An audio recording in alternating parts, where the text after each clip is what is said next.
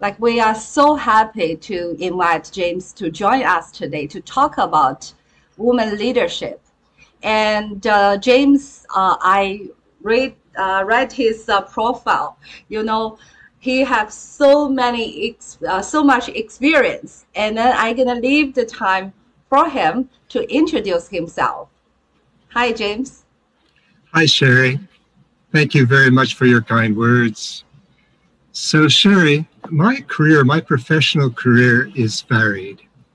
I started out to be an academic, and I became an academic. And I've lectured at numerous universities across North America, including McGill University in Montreal.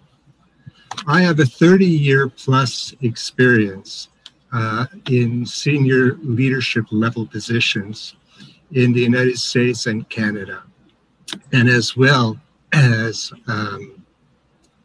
a management consultant and a professional executive coach. Some 7 years ago, I founded the Bonner Institute for Purposeful Leadership. And the Bonner Institute for Purposeful Leadership is a boutique professional consulting firm with a track record of building high-performing leaders and teams. We work with clients in business, industry, government, entrepreneurs, really quite the gamut across North America, and increasingly we're taking on engagements globally. So it's an exciting time for us, and it is a true pleasure to be here tonight with you. Yeah, it's our pleasure too, because today our topic is to thrive, not only survive.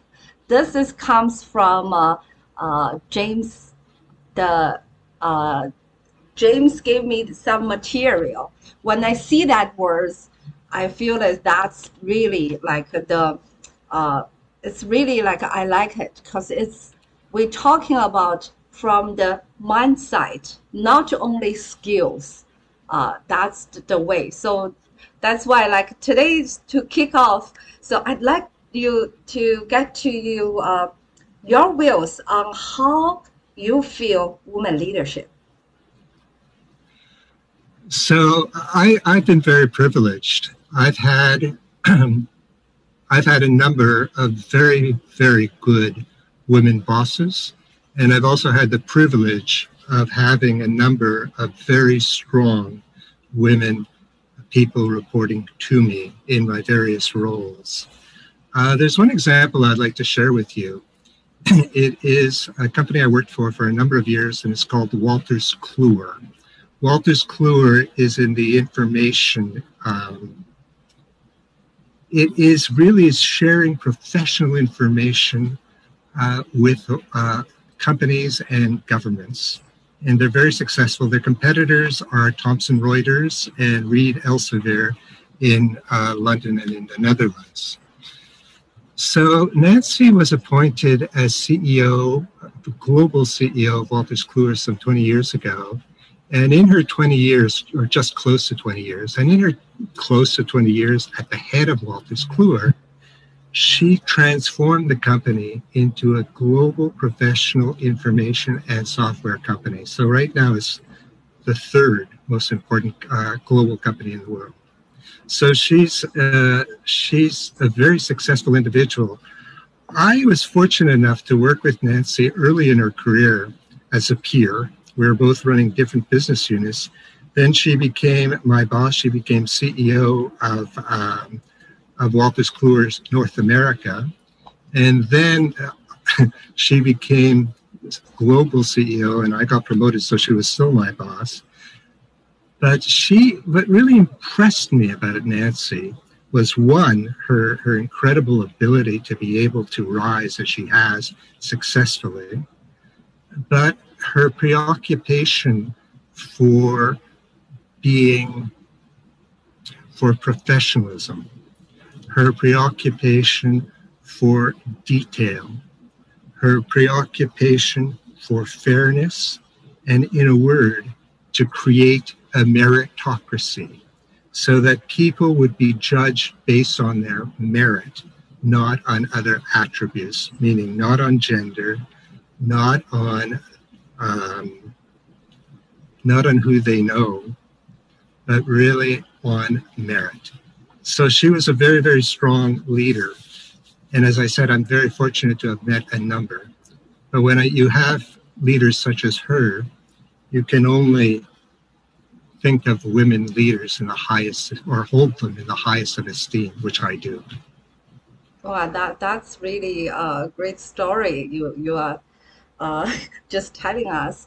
And just sometimes, like we just feel uh, when we see it, because women in the executive or in higher level of as a leader is still not as that many as the male CEOs. So once you working with her, like you are the, she is your boss. Do you feel anything like I'm the man? I should be in that position. Do you, like, I don't know, from man's point, like a female point of view, do you have that kind of feeling, like in some? I personally do not. Mm-hmm. Most of my colleagues, at least the ones I'm close enough to speak to, Mm-hmm. did not. Mm-hmm. Uh, she, her sheer competence Mm-hmm. was such that that's what we had, that's what we dealt with, and Mm-hmm. I trusted her, and Mm-hmm. as did others. So the question of gender really didn't come up. But you raised a very interesting point about women who reach even the highest points, Mm-hmm. is that women leaders today are still struggling in a male-dominated hierarchy. Yes. Because when we look at boards of directors, they're still, at least in North America and in Europe, they're still very much male-centric. And they're also, in many, many ways, very much male and white-centric. And so it's difficult. And women typically don't make the same level of salary as their male counterparts. It's starting to change. There are laws in the United States, for example, and here there's a greater recognition in Canada that it's not only wrong morally and legally, but it's also counterproductive because you want to get the very best people you can to do the job. And there's starting to be increasing recognition for that. But this is something which is difficult for many women leaders today. Yeah, that's true. And when I checking your the women leadership program, and Mhm. you mentioned about one called imposter syndrome. That's, I think, the most popular, like what's called woman facing, get in their way, right? So that, can you talk about that? Yes, I can. It's funny. I was doing some coaching work for the Mm-hmm. military, Mm-hmm. and imposter syndrome was an issue that was brought up by both men and women. But in terms of the imposter syndrome, just perhaps if there's anybody who isn't quite familiar with the term, what it means is that you feel, you being the individual, that you're in a position and that deep down in yourself, you feel that you're not qualified to hold that position. And you have a fear, a great fear, that you will be discovered as being inadequate. This paralyzes many, many people from, I would say, from managers to the CEOs to board members. It goes all the way up, and it's debilitating. It stops these people from performing at the level that they can, and it also stops them from being able to project themselves to their peers, to their clients, to their employees as the leaders that they are, because they don't believe it. So the good news is, because there is good news, Always is, good news. yeah, that's my job. But really, the good news is that you can work on that. And I can't say that all of my clients have rebounded brilliantly, but a good number have. And it's not just because, I'm such a wonderful coach. It's because these people, when they're given time, when they're given a mirror to see their strengths and their qualities, when we do that, they then see themselves differently. And when they start to see themselves differently, when they start to see really their talents as they are, they start to believe in themselves. It changes everything. Just briefly, I had one client who started off because I used a test, an emotional intelligence test, to measure some of these elements. Mm-hmm. And when we first did this test with him, he was at the lowest level you possibly could be. And everybody thought, did we make a mistake in putting him as a leader? Mm-hmm. The answer was no. After 9 months, he went from being, you couldn't get any lower, to being in the top third of all leaders. Okay. And today he's even doing better. So this is to say, and this is true of all leaders. I've had a lot of women who have the same issues for all the reasons we've said, and including the fact that there is prejudice against women in leadership roles. So it's all the more present. But with these women, we do the same thing. And in just being able to highlight, to getting them to believe, to see the leaders who they are in truth, and once they see it, then to believe it, it changes everything. That's changed everything, huh? So I am so believe self-awareness, like knowing ourselves, what's our strength, and what we can do, and be confident. That's the most important things, like for women leadership. I think for anything, but special in women leadership. Because I read a book called How Women Rise, written by one top executive coach called Shali, I believe, Higginson. And in the book, there is called 12 behaviors gets in the way, like for women leadership. And imposter syndrome is one.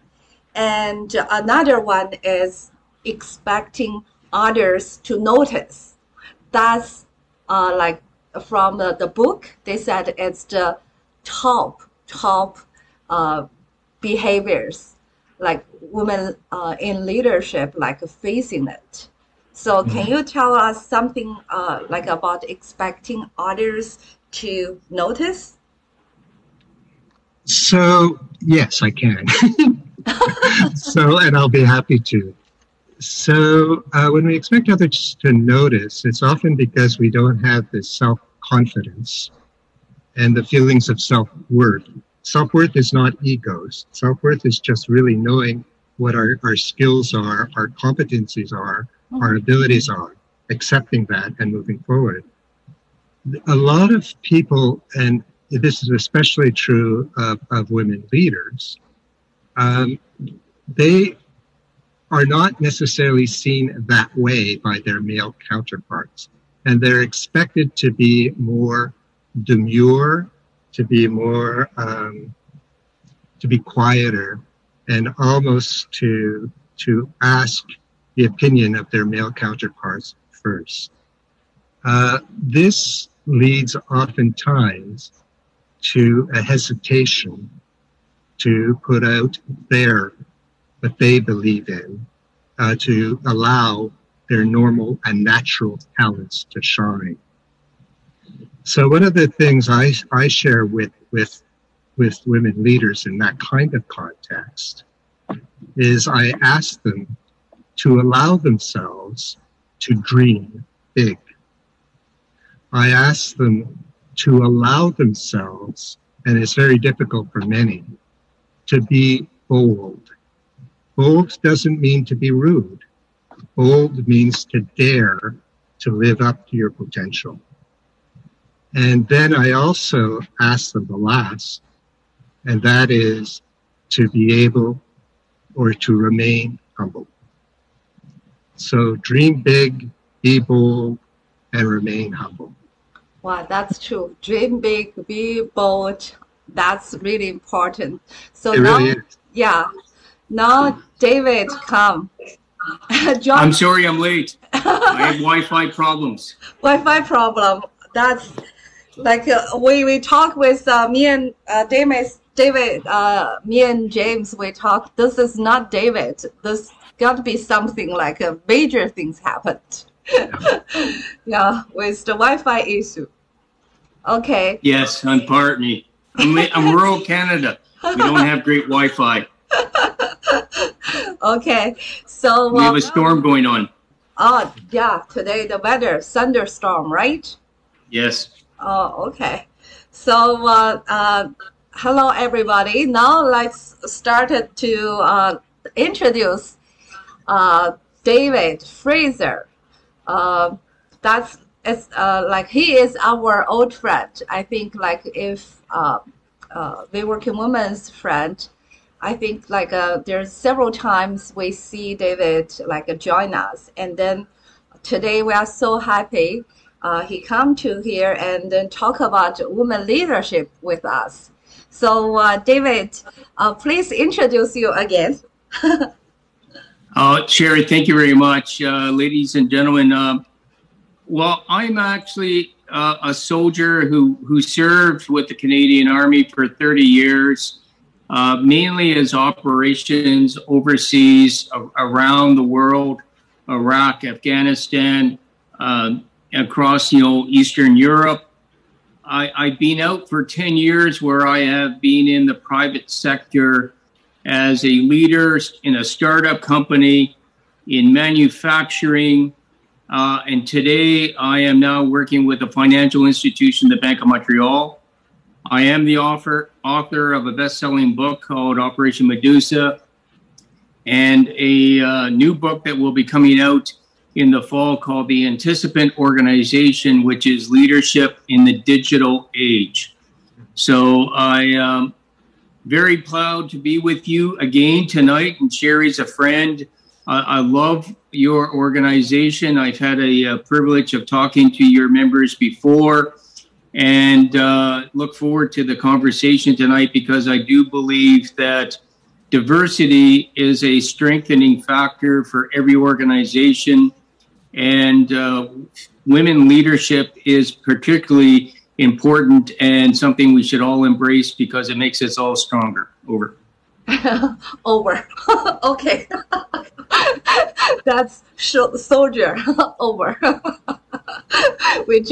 I just talked with James.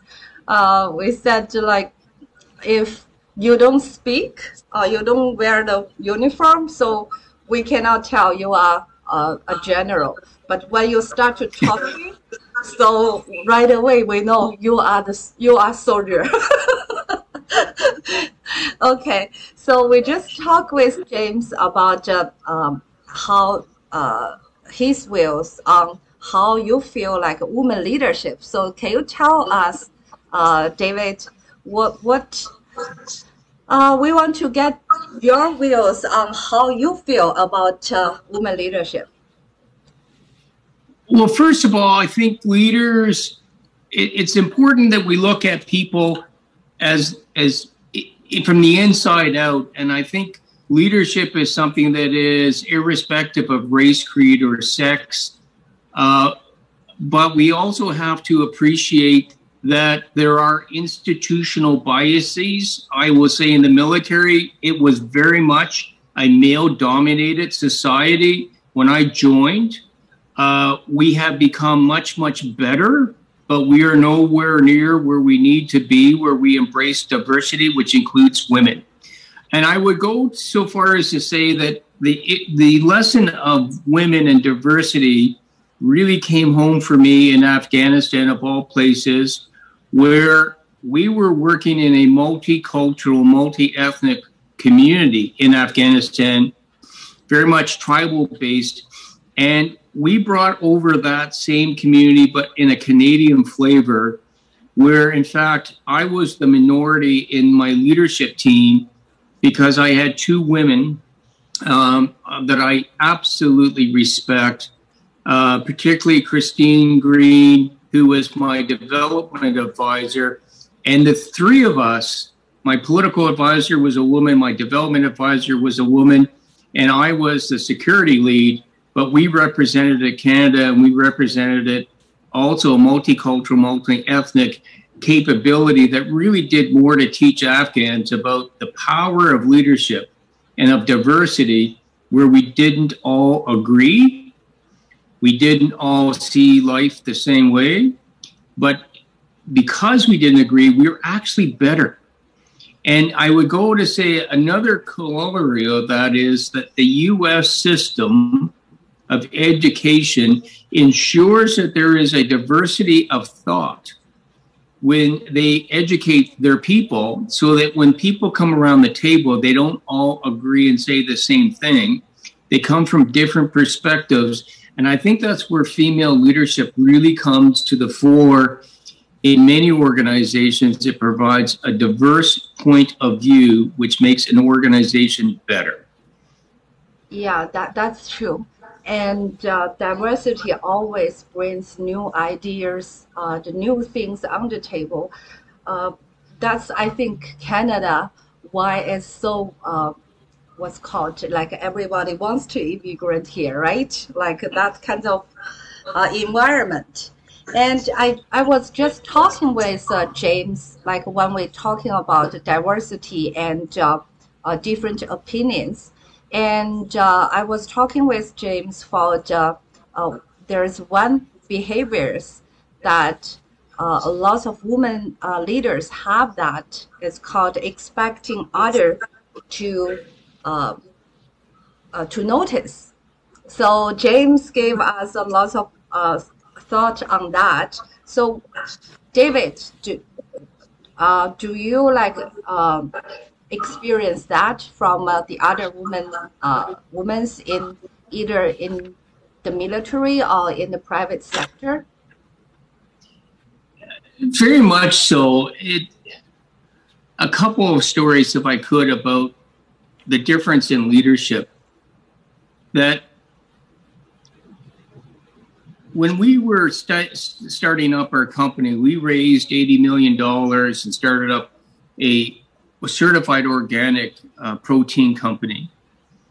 And when we were pitching the opportunity, interestingly enough, the male people that we talked to in investment banks and in private equity understood the business and understood the numbers, but we had to take them and walk them through sometime about the idea of certified organic food. We talked to a number of female leaders, and they automatically got it much faster than the men got it. They understood about the idea about feeding, nurturing, and right away they could ask a couple of skill testing questions, and then they immediately went to the financials and went through the scrutiny for that. But I found that they actually had a lot more breadth and depth in a conversation than the men we were dealing with.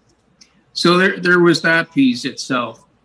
And I think the other thing I've also learned is from my wife, who is a woman in the hospitality business, and she grew up in Europe, and then she worked in the Middle East. What she was able to bring was, again, a lot more sensitivity, cultural awareness, and her ability to break into markets in the Middle East she was able to do what men could never do.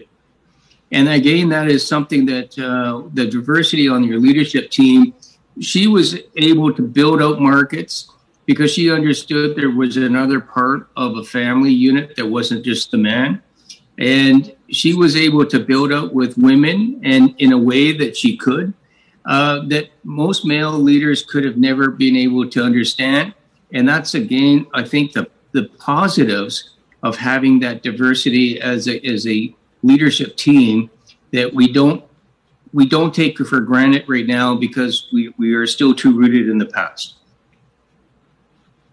Okay. And so I'm going to ask next question. So now both of you here. So what obstacles do you see like a woman leader like facing these days? James, can you start with it? Yes. So if I'm hearing you correctly, is what are the obstacles women leaders have to be able to take their place, their proper place in business or whatever, in a leadership position? I think David touched on it when David was talking about in terms of the environment, the cultural environment, be it of a company, be it of a government organization, towards leadership, and that leadership is essentially a male endeavor. This is starting to change, but it is taking time to change. So we speak oftentimes in the corporate world of the glass ceiling. The glass ceiling is still very real. However, increasingly, we're seeing, in the example I gave earlier about the CEO of Wolters Kluwer, Nancy McKinstry, and there are many, many others who are breaking, or at least putting cracks in the glass ceiling, and they're able to go through the cracks and out. The more women who do that, who have the courage and who are bold enough to do that, the better it is, because it allows the situation, or it allows other women leaders to have examples of leadership, to see somebody like them, meaning women, at the top. David was also speaking about the fact that there are the increasing number of women leaders, or he was speaking about his management or his leadership group in Afghanistan. That's something that at our company we take very seriously too, because we want to have a multicultural, a multi-ethnic, but near equality in terms of gender. And so far, we have about 45 of our senior associates who are women. But the number of associates is an uneven number. So we're hoping that the next associate will be a woman, and that will bring us up to 50-50. But we're doing it on merit.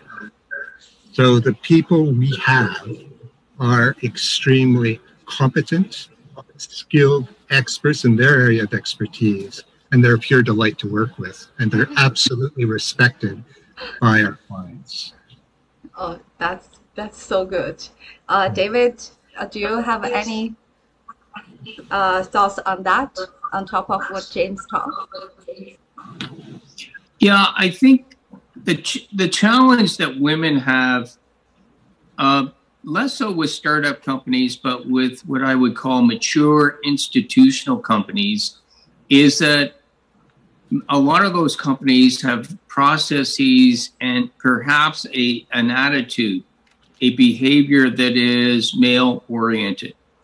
And therefore, even with a meritocracy, and a lot of big businesses in the military is very much a meritocracy where you grow based on merit, you still have to challenge of that male attitude that will always be there, because it just takes generations for attitudes and behaviors to change. The other thing I think is challenging is that no female leader should ever feel that she is a percentage or a commodity just because she is a she. And I think that is something that some companies do better than others. It also is a detractor in some cases, because female leaders are people, and they have to feel valued. And if an institution is doing it just because they want to be socially acceptable, that's not the reason why you want to bring in a leader like that. And as you said, female leaders have a diversity, create a diversity, as does the LGBTQ community, that is important. because it's representative of society. And I think if you have a leadership team that's representative of society, that's irrespective of commodities or percentages or whatnot, any organization is going to be better. And I think that is an ongoing fight that everybody has to deal with and acknowledge, because either it's explicit or more difficult, it's unstated. And I think this is where sensitivity training and having enterprise resource groups inside companies is important, that you acknowledge that it's going to take time. You acknowledge that you've got to come out and work on this, and not just accept it when you actually bring a woman in or have a female leader. That's not good enough. That's only the start, and it's all about dialogue and communications. Yeah, that's true. James? I like very much what David was saying. What I would also perhaps like to build on a little bit is that when we're talking about leadership and we're talking about women, David was saying we shouldn't see it as a commodity or check off a box. And he was talking about other communities, and he's absolutely right. One of the areas that touch women as much as men, but very much so, is organizations are having a great deal of difficulty managing the generational divide. And so that there are today increasingly more and more bright young women who are coming in at leadership levels. So they almost have two strikes: one, the gender, and also the generational issue. And then they may have others too, in terms of racial and in terms of sexuality. So David is quite right. All of these comes under the greater scope of really being of inclusiveness and bringing people in. There is an awareness about these issues at board levels. There is an awareness in legal, as a matter of fact, legislation, but but there has to be a follow through, and there has to be an efficient application or execution of these policies, and that's where sometimes it falls down. So I just wanted to build on David a little bit. Yeah, I noticed now so many big companies, they are working on that, but sometimes we just feel like it's unconsciously kinds of some environment have that kind of that kind of environment. Maybe consciously everybody knows it should be more equality, this and that, but under the table sometimes it's just happened, right? So you're right, there are conscious biases and unconscious biases. What we're starting to see in other areas, though, is one of the drivers is really shareholders. We're talking about larger companies, of course. But the shareholders, at least in terms of ESG, the environment, sustainability, and governance, they're influencing the direction of companies, not only in terms of what kind of investments these companies will make, but also in some of the issues we're speaking of. So it's beginning, it's imperfect, but it's starting. And I think that we can serve to reinforce this going forward.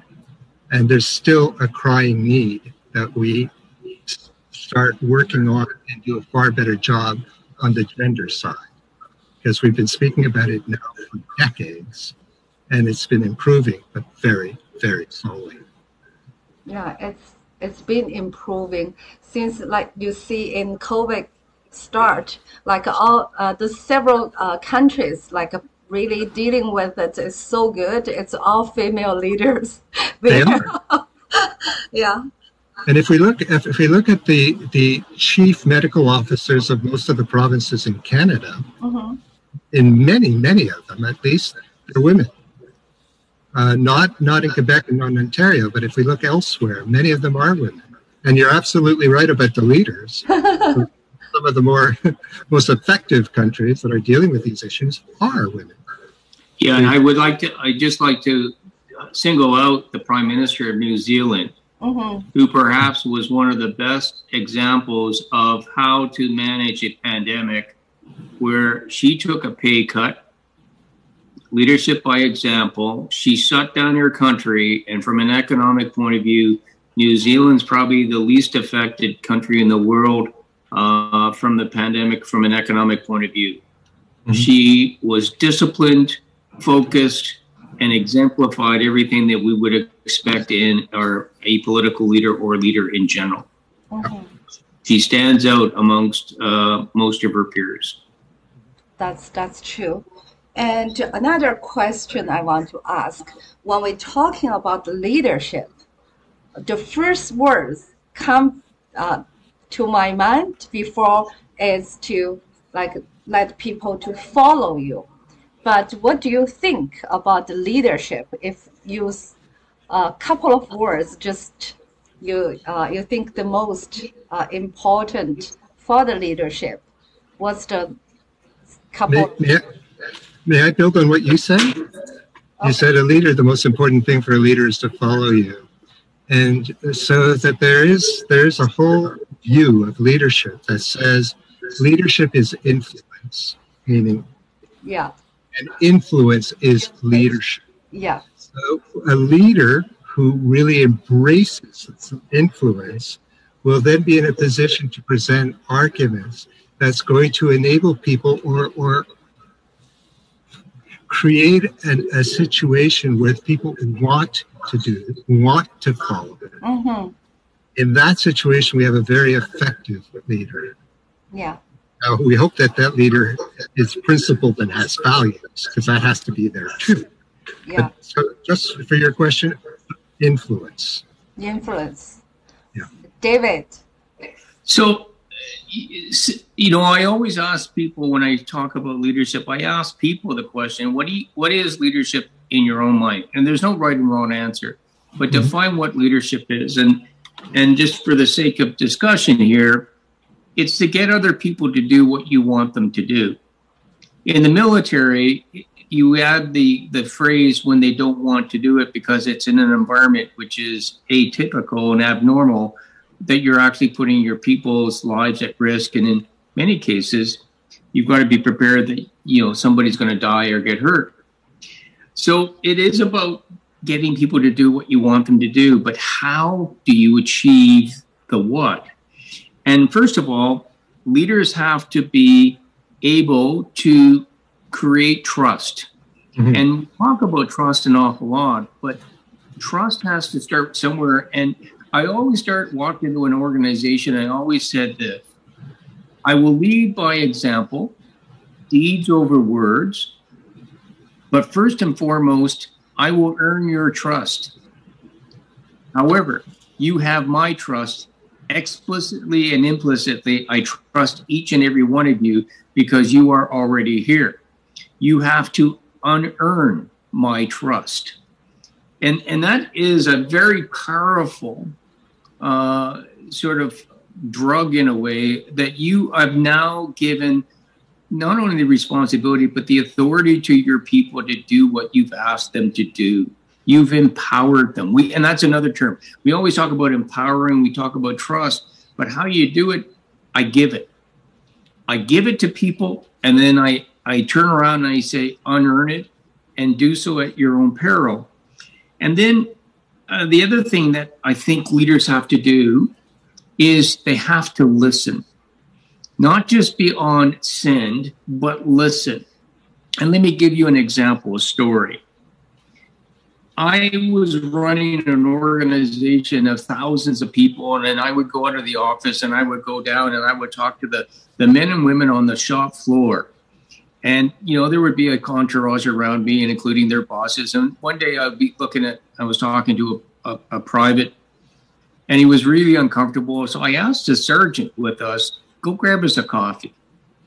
And he kind of looked at me, but he understood.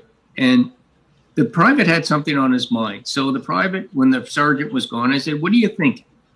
And he told me he had an idea of how to do something better. And he had a great idea. And I said, that's a great idea. So I'm going to bring you up in front of my planners, and I'm going to tell the planners of senior officers and non-commissioned officers to listen to this person, and don't worry about the cost. I'll cover the cost. Listen to this person because they've got the answer. And by listening and by, talking to everybody as if they were and are equals, even in a hierarchical organization, you actually generate a lot more trust and respect, and that's leadership. And the other thing is, finally, another story that, generals have a lot of staff around them, and everyone thinks a general just gives orders. I actually followed orders a lot more than I gave them in many senses, because my secretary would take care of my calendar. My personal assistant would take care of my travel arrangements. My executive assistant would run the office. They told me what was going on every day and what I was supposed to be doing, what decision that I have to make. And so leaders, or effective leaders, listen, give trust, and follow direction from their team as much as they give direction. It is a very sophisticated concept. And when you've got an organization like that, it will be unstoppable. Yeah, that's true. Like, I really learn a lot. Influence, build trust, and that's like two so important thing, right? To listen. Yeah. So what I really like about what David was saying is, and David, if I get you wrong, I apologize, but I know you'll correct me, is that... You haven't been wrong yet, James. Oh, no, but what David's talking about is, in that context, everybody is a leader. And if we have the humility to listen, as David was saying, and to allow people to express the leader within, so to speak, we all come out on top. And I really, really like what David was saying about trust. I was working with a very big corporation, and the unit I was working with was highly, highly dysfunctional. And I asked them a simple question: is trust earned or given? David explained it very well, I thought. They did not agree. The top management said it had to be earned. The people right below them said it has to be given. Well, it should have been a 10-minute conversation. I had to stop after 15 minutes. It was a huge disagreement. So I realized that there was a significant issue there that I brought forth and we worked on.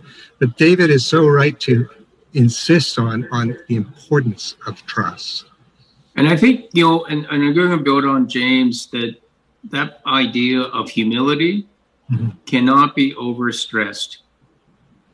Some of the best leaders in the world have a lot of humility, because leadership is about teamwork. It's not about me, myself, or I. No leader can do it by themselves, especially today in the digital world.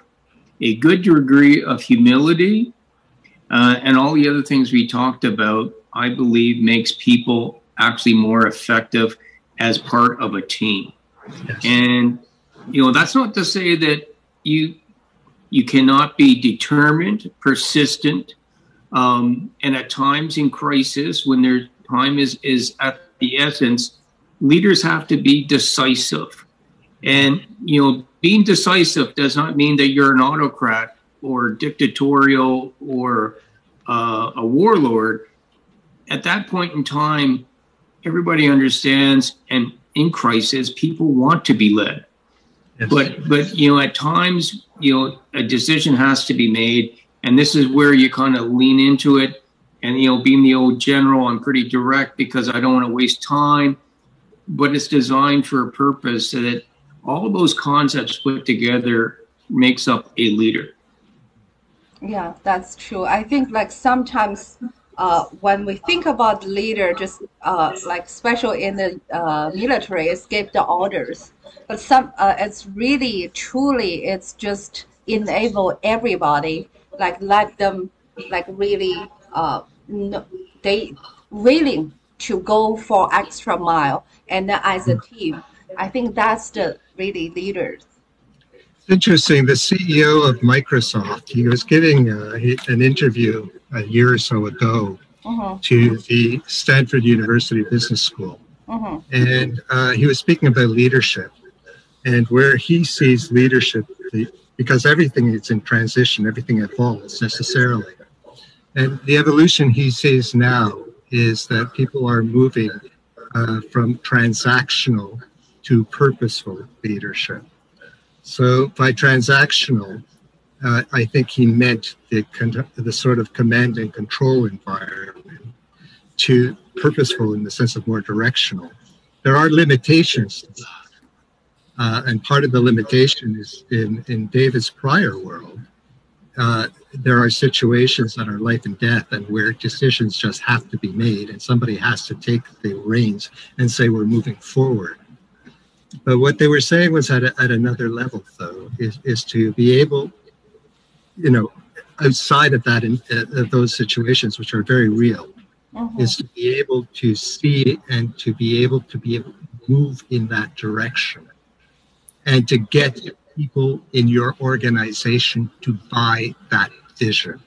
And I think James picked up on a thing, and again, there's something on leadership theory that I've read for probably 40, 45 years now. Is purposeful leadership is also something we used to call transformational versus transactional.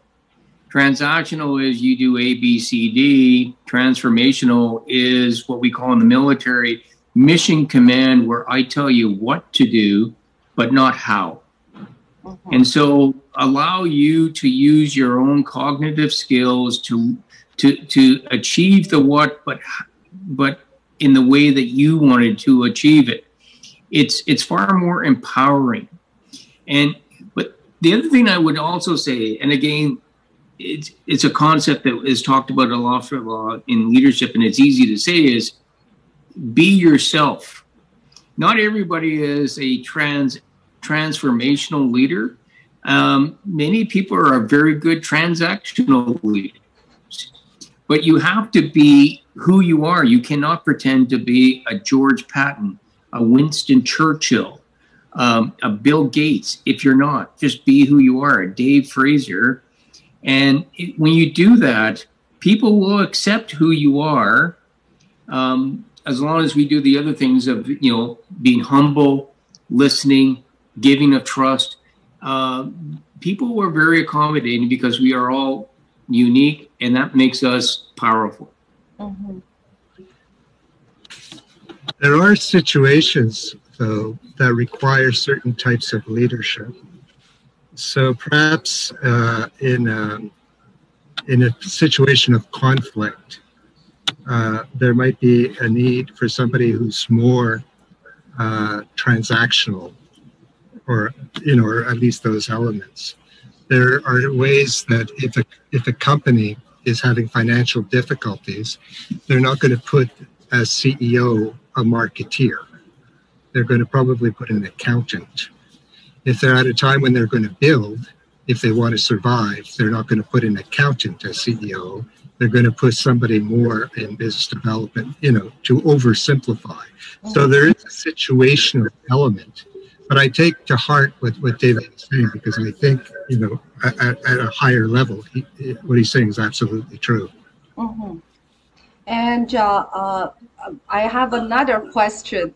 Like, what is your advice to younger professionals or entrepreneurs, like who are navigating in their workplace? Especially now, today we said female leaders.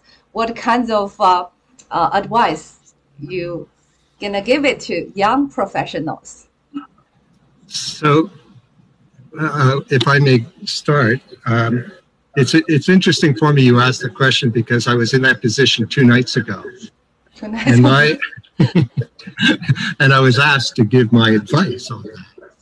So I think I may have mentioned it earlier, but if not, so it is to follow your passion, to allow yourself to dream big, to be bold, and yet to always, always remain humble.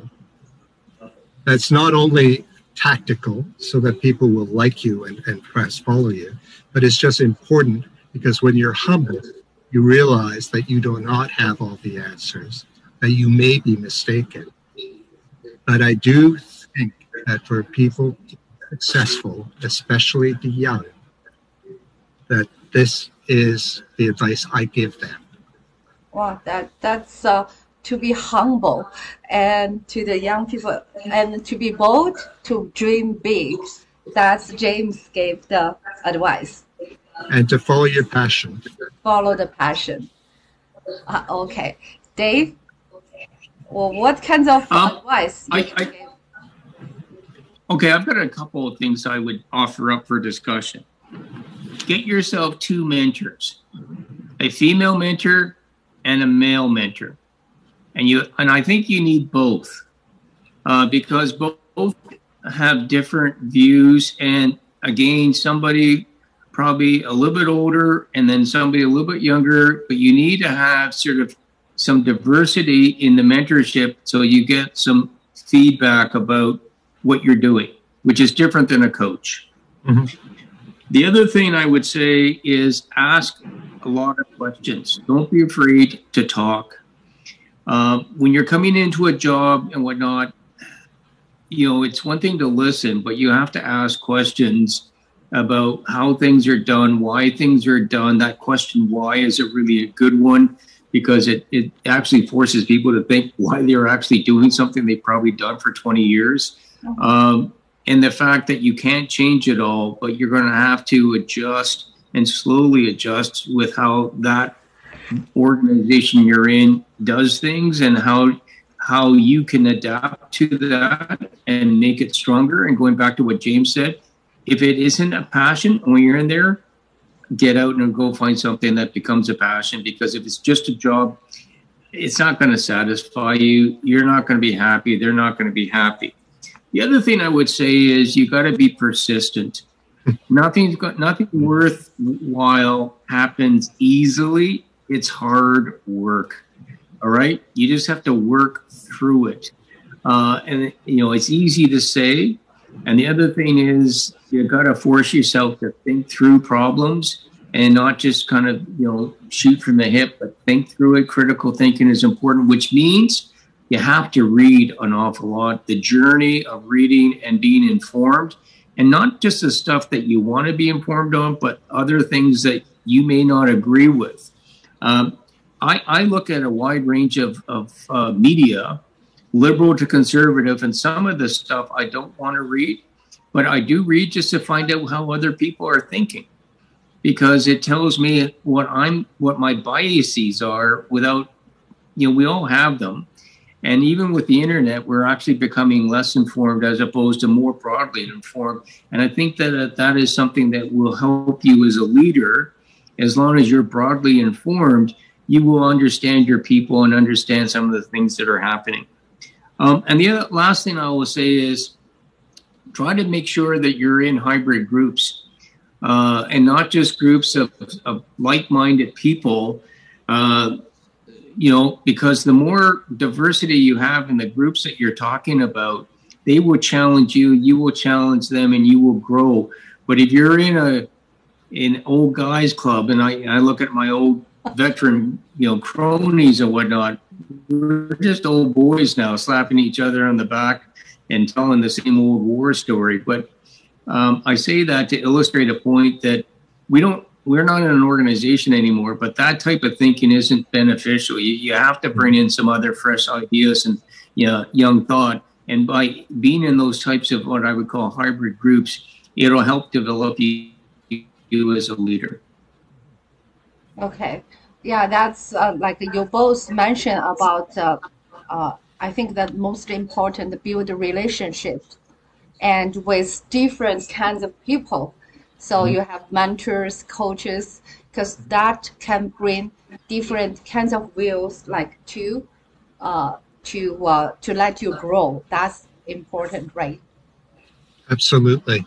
That the diversity of opinion, that diversity of thought And that is oftentimes fostered or helped created by having people from different areas or multidisciplinary, multicultural, multi-ethnic.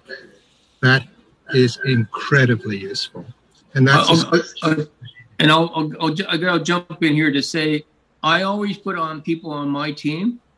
I never put a yes person on my team. I wanted somebody that could stand up and walk in my office, shut the door, and tell me that I was wrong. Or have a conversation around the table and argue a point that I'm saying up until the point where a decision has to be made, then we all click our heels together and we get on with it. But having people that do only agree with you does not make an organization stronger. So, yeah, go ahead. So what David is saying is very important, because that what's predicated by that is that the leader is able to create a situation where, in his case, perhaps a soldier or an employee will come in and feel safe enough to be able to speak truth. And that is so important for a leader, for a coach, for whomever. Mm-hmm. But that is, I think what David has explained, the example he gave is extremely important. And it just highlights the other side or another element of truth and of trust and of safety. Mm-hmm. That's, I like it.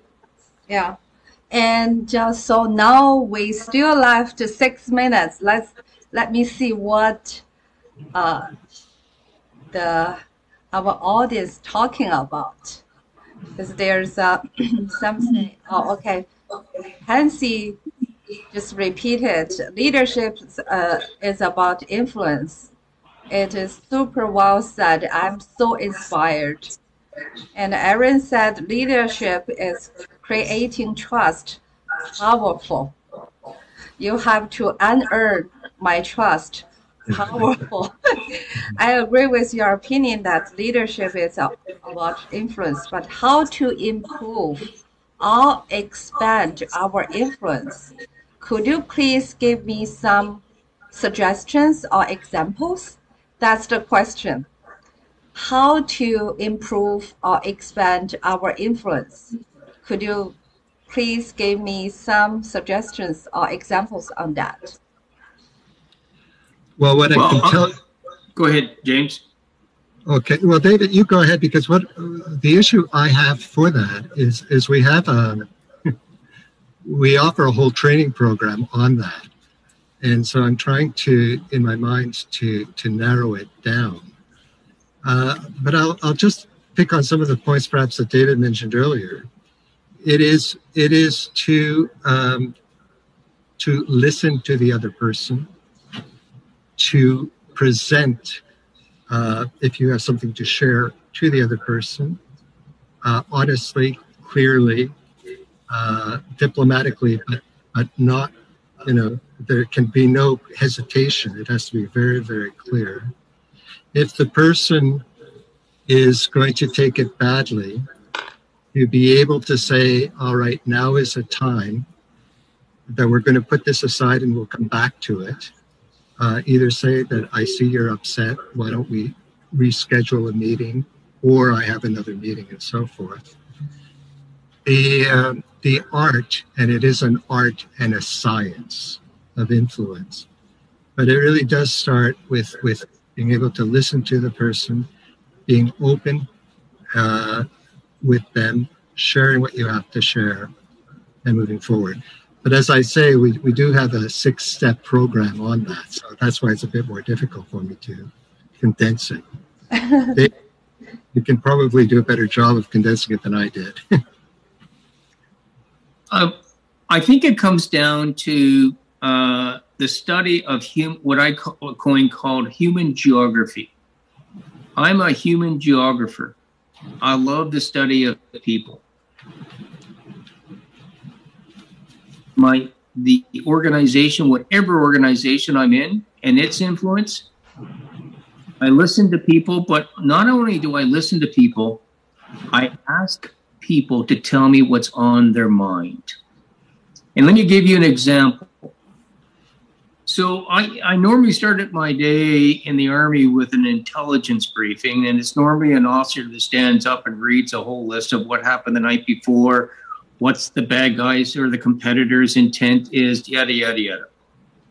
I looked around the room, and I started looking around the room, and instead of the normal briefers, I looked around the room and started looking for people who were squirming. And then I asked that person to stand up and tell me what you're thinking.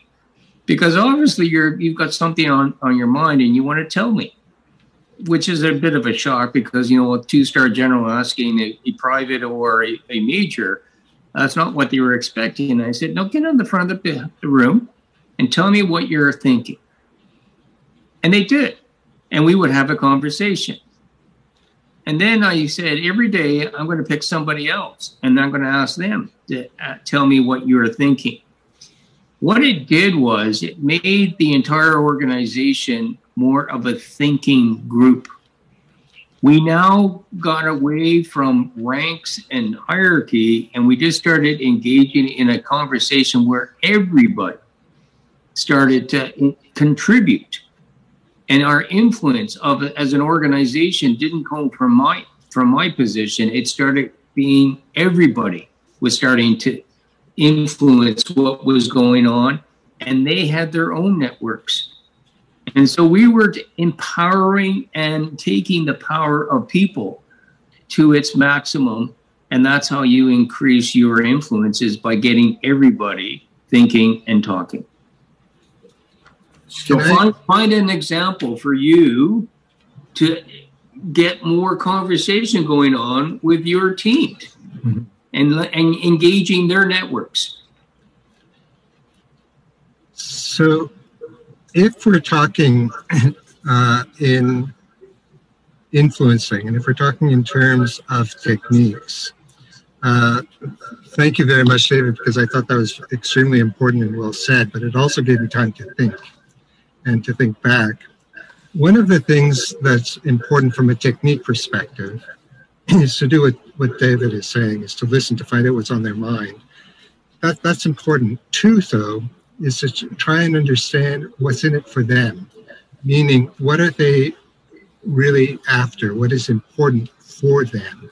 Mm-hmm. Three is that once you've determined, you know, what's on their mind, what is in it for them, then you have to determine the approach you're going to take with that individual. Some people are analytical, some people are emotional, some people are of a higher rank, a lower rank, or what have you.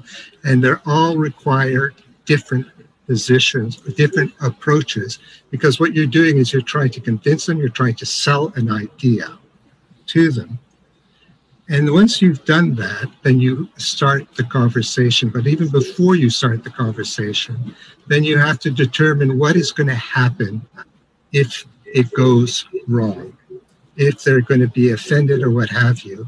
And, you know, David talks about an anticipant leadership. So this is anticipating as many situations as you can, and then to have a way to momentarily take a pause. It could be a day or two before it gets out of hand. And then you come back to it, and you then conclude it in the fifth step. Okay, Dave.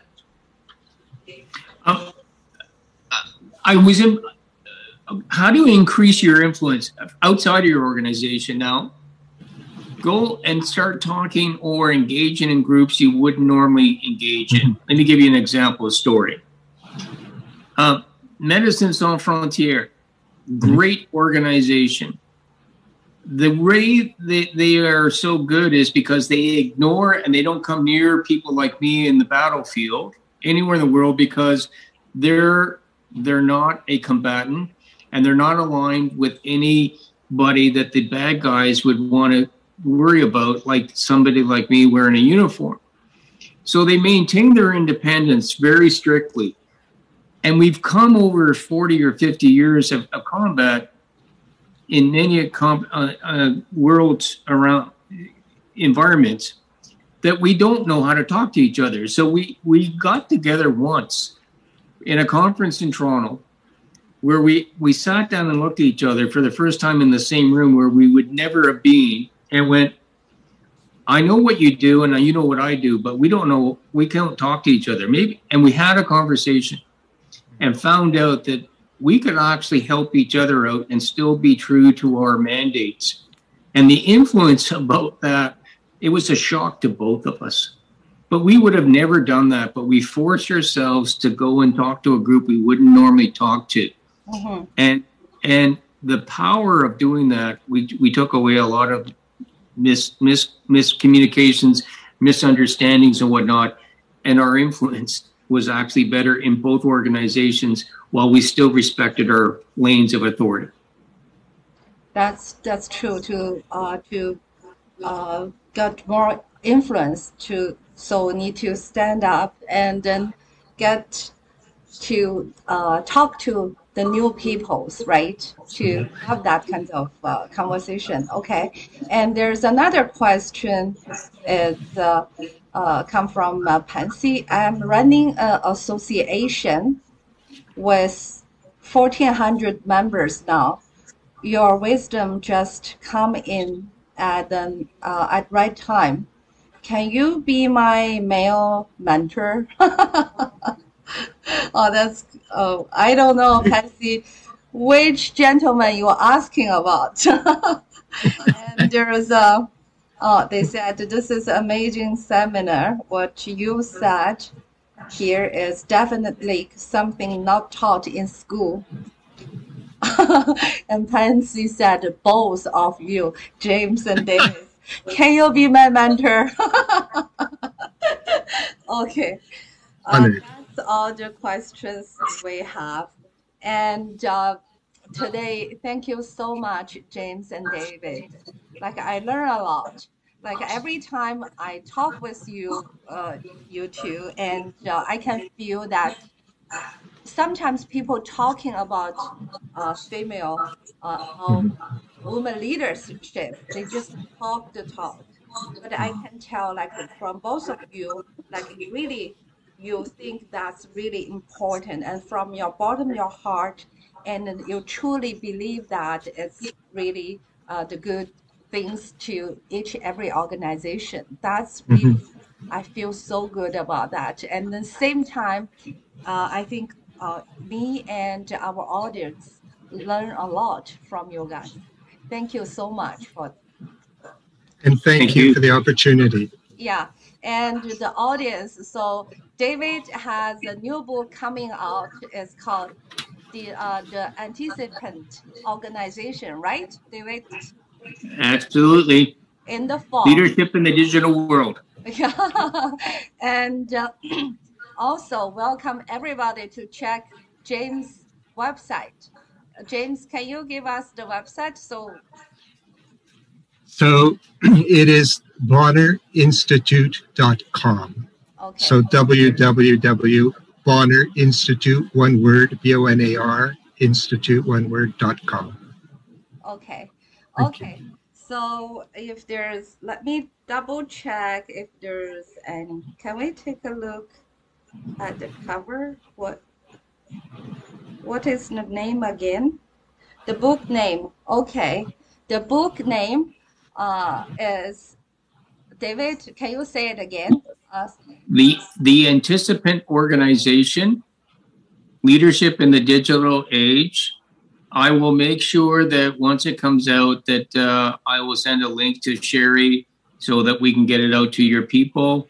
And if anybody wants any information or talk on leadership, either James and I are more than happy to help out. Yeah. So no worries, Pansy. So once James, once David have that information, I'm gonna share it through our WeChat. And so today our live stream is have so many. Right now we have in our Xiao Tong around 450 people watching, right? Like for that. Thank you, everybody. And so good night, everybody. Thank you, David and James. Thank you. Okay, bye guys. Bye-bye.